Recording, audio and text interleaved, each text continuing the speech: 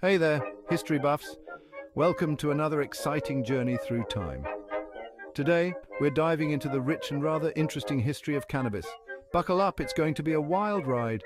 Our story begins in ancient China around 5000 BCE. Imagine back then cannabis was the Swiss army knife of plants. The ancient Chinese used it for everything from making rope to treating ailments. Emperor Shen Nung, also known as the father of Chinese medicine, gave cannabis his royal thumbs up for its healing powers. Talk about an ancient endorsement. Fast forward to ancient Egypt. The Egyptians weren't just building pyramids, they were also partaking in some herbal relaxation. Cannabis was mentioned in several ancient texts as a remedy for sore eyes. That's right, even Cleopatra might have used a little cannabis salve, who knew?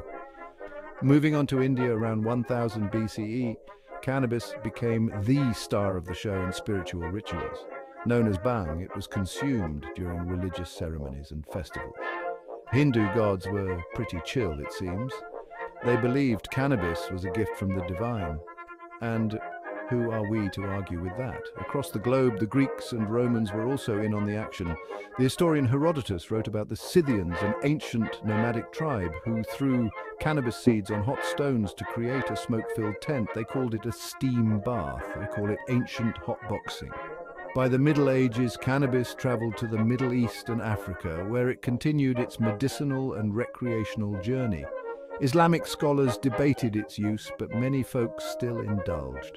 Sufi mystics even used it to enhance their spiritual practices. Sounds like a pretty enlightened approach, right?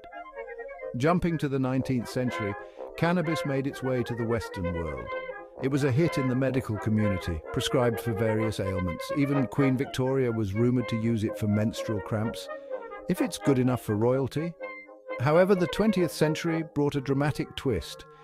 Cannabis faced heavy scrutiny and was eventually outlawed in many parts of the world, but like a resilient weed, it persisted. The counterculture movement of the 1960s brought it back into the spotlight, and today we're seeing a resurgence in its popularity and legality. So there you have it, folks.